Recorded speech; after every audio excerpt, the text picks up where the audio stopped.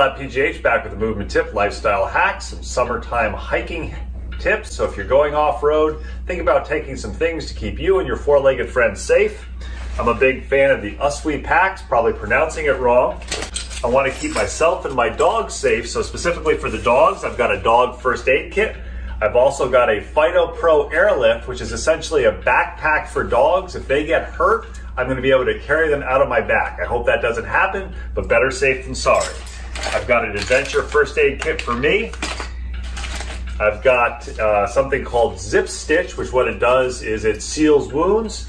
And the final thing I like to carry along is some energy. Right here is some baby food that's basically pure sugar, and it gives me energy in case I'm out there longer than I planned. The whole thing is, if you fall, if you cut yourself, you want to make sure you can get yourself and your four-legged friends out.